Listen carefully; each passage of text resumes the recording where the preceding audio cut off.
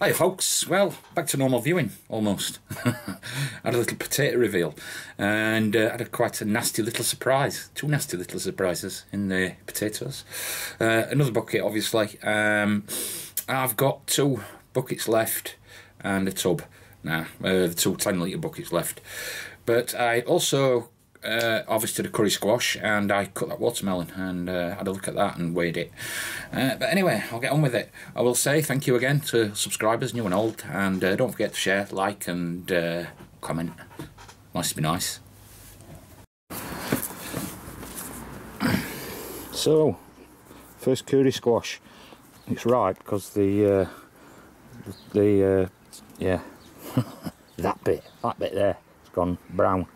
Just snapped off nicely. We'll have some soup with that today. I want to get some potatoes. We need some potatoes. Yes. And I'm going to cut that. I've pulled the watermelon off. I'm going to cut it in half. Have a look at it. So we'll see what we get. So we can see that, yeah. Let's have a look what we've got here. I've got 2 more 10-litre buckets and a barrel with 5 seed in it. Oh, I can see already 2 or 3. I can see something moving in there. What's that? Look at that. Ew, that's so big! What the? Mole cricket. How is that so big? That's a mole cricket. Look at that. That's one of the problems we have here. That's huge. Yeah.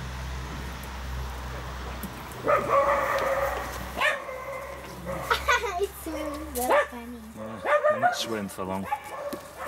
Doesn't look very good. I wonder if that's a mole cricket nest there in there. Uh-oh. Been ate, isn't he? And I wonder if it's the mole crickets that's been eating them as well.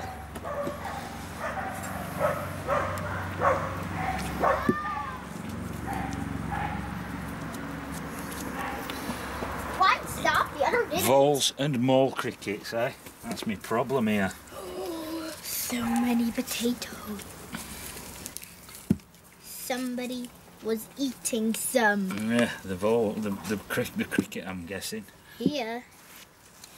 I'm wondering if it's still alive. Oh my gosh, it's still alive. It will be still alive. It'll not be alive for long in there. Yeah. He's in a bucket where he can't get out. Yeah, that's... Now the other one's sucked. Hey, Didi. Hello. Hey, where you going? I'm gonna wax that out of there. And really seems hard. to have had a good chew on 3 of them. Yep.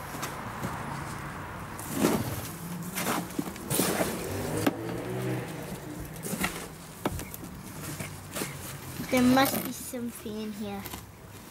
And I'm gonna stomp it all up. Crunch it. So Tinky and Weenie can sniff it, but now they both gone. What was that? Ooh.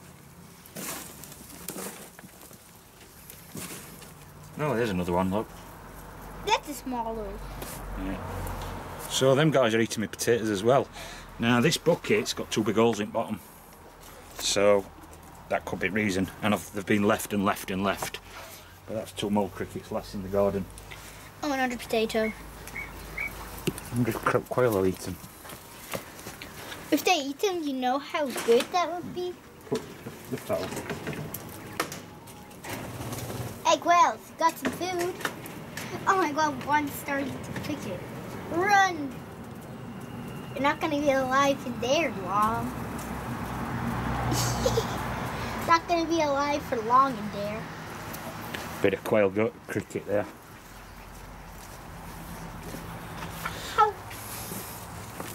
How long can you stay in there? He'll not swim Now around you're in. soft, so He'll not swim for long in there. good night. Rest in peace. Rest in peace, did you say? Yeah. Rest in peace. So, that's that. Not very good. Minus the cricket damage. That's what we got from the crickets, so that's also something. I don't know whether you can see that. Can you see that? I'm gonna smack them up. I'm going to smack them up. But there's a meal there. These guys are playing more cricket football now, look. No, but they're cheating too, you know. It's not football. They put it in your then. It's not football. It is. They put it in the mouth. Okay, it's mouth ball. It's mouth ball. Mouth cricket. Yeah, mouth cricket. Funny. And they try always to pick out. Yeah. The funny thing now, I've got loads of quail going broody. If I don't collect all the eggs all the time, then they'll sit on them. So I think it's a huge myth about quail not brooding eggs.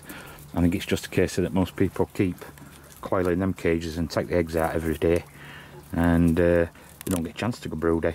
I've noticed that it's, what are we on, the 7th and 8th month here for me when these guys start to go broody. I won't use it as a method to rear young because you've got no control, and obviously losses are greater if mother's doing it herself, even in controlled conditions I had before. But I would say that there's not a problem with these birds going broody. I wouldn't say that people are saying, yeah, it's 1% or something like that, but I would say like they'll do it if you've got in right conditions.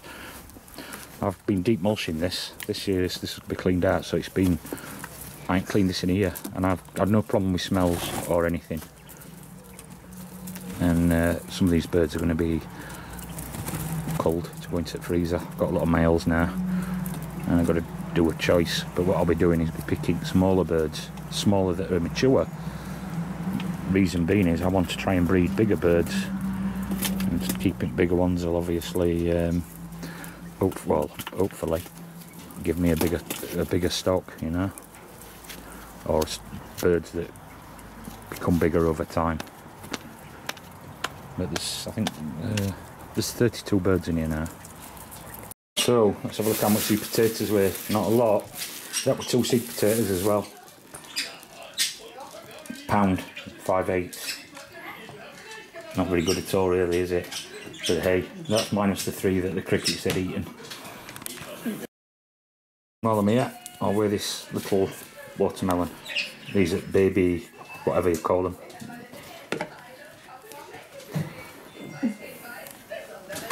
1.1, 1 and 1/8. I'll give that a cut, see what we've got. So we're recording. My camera girl, me and the camera girls on camera.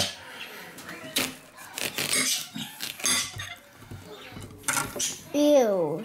What you? It's a watermelon. Yeah, but this stuff. That's the seeds. That was gross looking. Oh, the seed shots. They look gross. You can't eat those. You can eat the seeds. Give it a try. Very ripe. I don't Are like. you pointing it in the right place? Yeah. I don't like watermelon. That's perfectly ripe. Thank you.